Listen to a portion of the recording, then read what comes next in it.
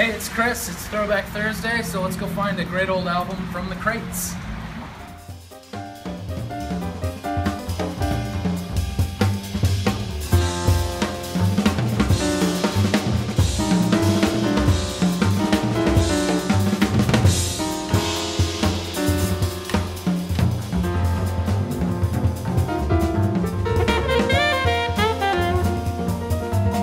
This is Jeff Tain Watts. The album's called Family. Jeff Watts is probably best known as a really amazing jazz drummer. He played with Branford and Wynton Marsalis, Michael Brecker, McCoy Tyner. He was in the Tonight Show band for a little while. But he's also a composer, and on this album he's playing drums and it's all his songs. It's a jazz quartet.